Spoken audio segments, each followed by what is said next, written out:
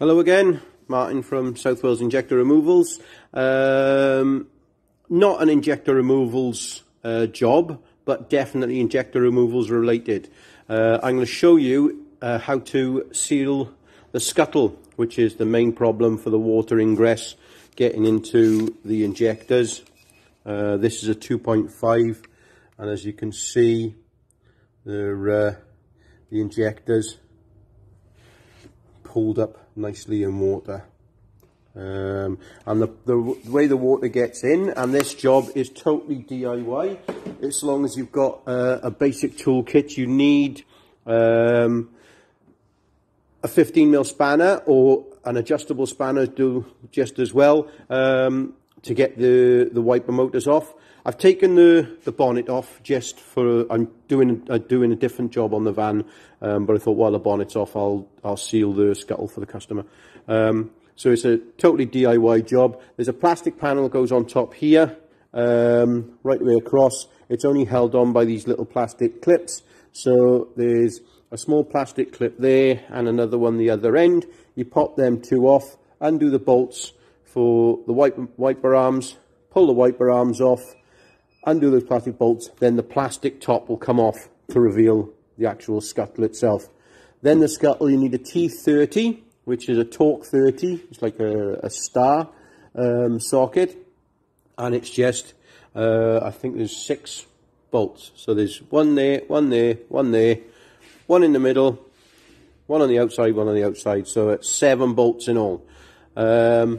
They're the offending articles to let all the water in. What happens? Water comes down the windscreen, sits in there, supposed to drain through that, which is located there, and these block up really easily, and so the water just sits there. The lowest level is around here, right in the middle. It drips over there, down there, onto that little tray, and then just drops the water straight on top of the engine. So what you do, like I say, take the plastic cover off, undo all the bolts. The only tricky thing is, right, undo the wiper motor, which is just a push down clip. So you push it down there, and then that pops off the wiper. Then the washer, undo that, which is just a push connector. And then the tricky thing is, I do it and leave the motor on. So what you've got to do, you've actually got to pull this bottom towards you and down towards the engine, and so it's sort of that motion, because you'll see now when you get it off. See, so if you pull it down and towards you, it comes off complete, and that's why you pull it towards you, because those wiper arms actually are in the way a little bit. Put that there. Right, and so this is what it looks like when it's all off, and all you've got to do is clean up this edge, the leading edge. So you clean it up all across there, rub all the dirt and grease and give it a clean the best you can.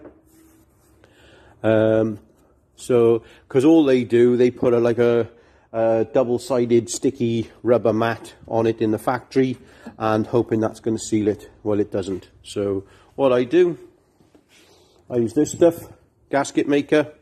I use Wins only because I'm lazy and it's in a pressurized can. Take the top off, and if you pressurize the can, it gives a little bit sticking out, and just run a nice thick bead. You know, yes, these cans are quite expensive, they're about 8-10 quid a can, but nice thick bead all the way across. Go nuts for there a little bit, all the way around it. It don't matter if it goes everywhere. And this, you can see why I use the pressurized can.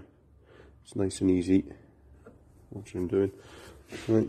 Put a little bit roll across there, and basically you just fit the scuttle back on, and make sure that the drain holes are nice and empty.